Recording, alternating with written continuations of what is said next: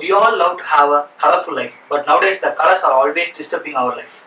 So in this video, we are going to discuss about the herd immunity, which pops here and there in the social medias, and there are many myths regarding this herd immunity. We will discuss about this in the whole video. Know about health updates and health tips, wellness, diet and lifestyle. Do subscribe our channel and press the bell icon to get notified.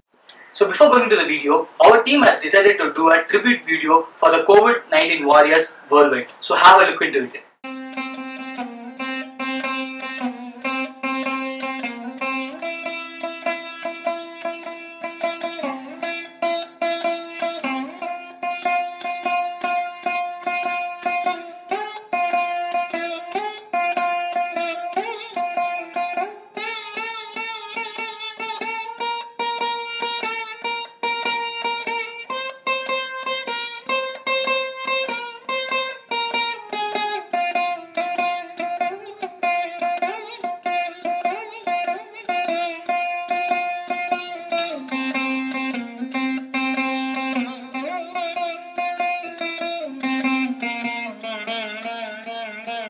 So what is herd immunity? Look at the word herd. The herd means nothing but a community or a group of people or a population that develops a immunity to a particular infective disease is known as a herd immunity or a indirect protection.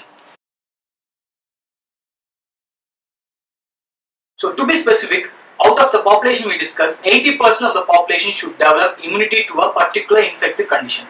For example, when 5 persons are being exposed to a infected person, 4 should develop immunity towards a particular infection and should not have any symptoms regarding the disease.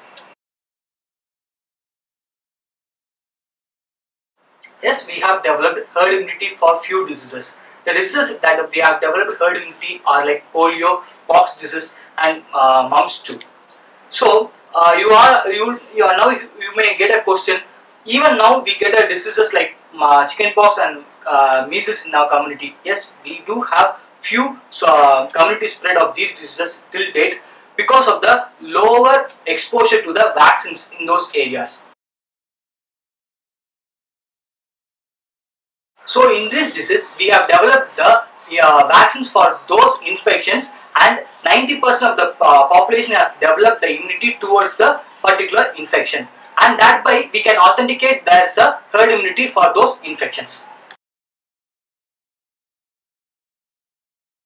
Yes, we could develop herd immunity even for COVID-19 by following the basic principles. The basic principle for developing a herd immunity, as we discussed earlier, is by developing the vaccine, and 90% of the population should be immunized for those particular infective diseases.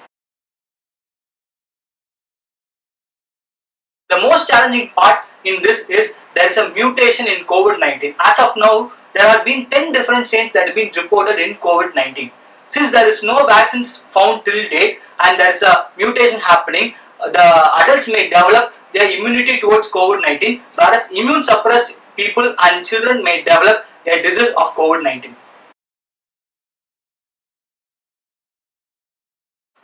As we discussed about the herd immunity in COVID-19 scenario, it is clear that apart from herd immunity, we have to develop our personal immunity.